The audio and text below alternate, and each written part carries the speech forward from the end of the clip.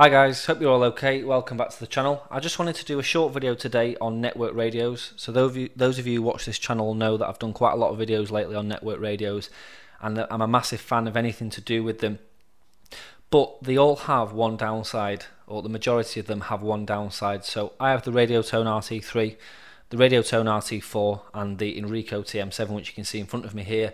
And the downside of them all is the small LED screen or LCD screen on the front. It's a touch screen and it works and the quality is great on them, but the problem that they all share is that they're really small.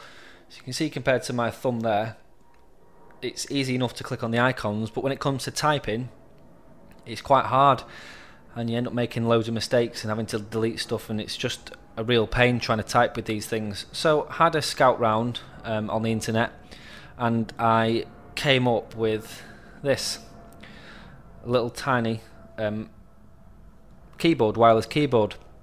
So this was about £6 delivered from it came from the UK actually. It was here in about a week.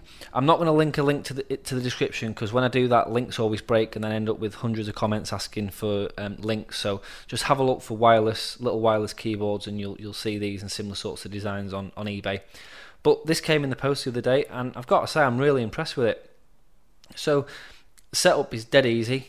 We've got an on and off switch there. We've got a USB charge point inside, and we've also got the battery here, which is like the BL5C batteries, which incidentally the WLN KDC1 radios take these batteries, and Nokia 3210s I think take them as well. But little lithium ion battery in there which you can charge through the top, and we've got the wireless receiver there which we're just going to pop out. So the back just goes on there and you're almost ready to go. Now the Inrico TM-7 doesn't have a USB socket for this, but it does have a micro USB port on the side. So what I got was one of these little adapters, which is a micro USB to USB there, and we're just going to plug the receiver in like that, and then this will actually plug into the side of the radio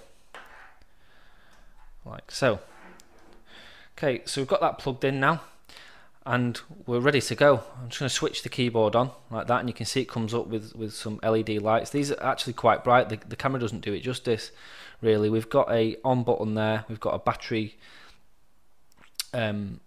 indicator there, and we've got the LED indicator on top there. We've got left and right mouse buttons, we've got buttons to toggle home, search, all sorts of things here. Fast forward, volume up and down, we've got up, down, left and right, and an OK button, and we've got obviously the full keyboard there.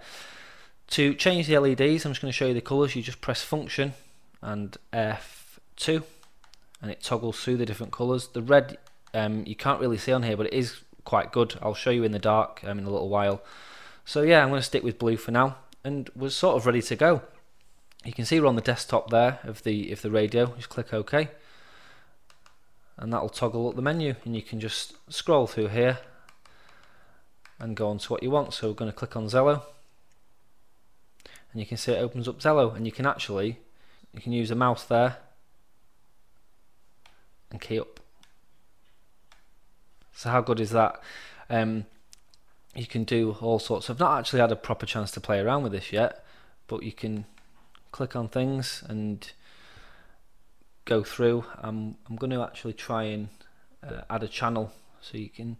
It's a little bit fiddly to start with, but you soon get used to it, and you'll find that actually it's a lot easier to use than that little tiny keyboard that's on the screen. So okay, so if we search here, click on the search box, and you can type in the box really easily.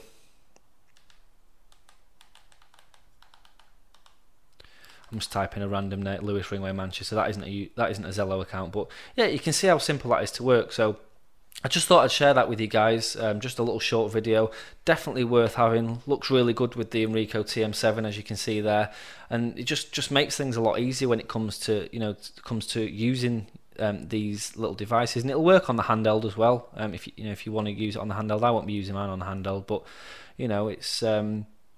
it's really good. You can, like I say, you can click on here and you can actually transmit.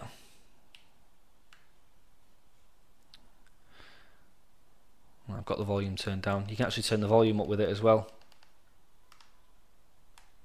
Test 1 2, test 1 2. Really simple to use LED keyboard there. You can see the different colours on the lights, and I think £6 delivered is an absolute bargain. So I'll leave that one there, guys. Let me know what you think. If you have any other ideas on how to make these touchscreens easy to use, if you've done a similar thing with one of these keyboards, then let me know in the comments below. Let me know what you think. If you have any other suggestions, ideas, any other feedback on these videos and on network radios and things like that, then again, just drop me a comment, guys. And if you haven't already clicked the thumbs up button, make sure you click the thumbs up button. And if you haven't subscribed, make sure you subscribe, and we'll catch you in the next one. 7-3, guys. Thanks very much for watching.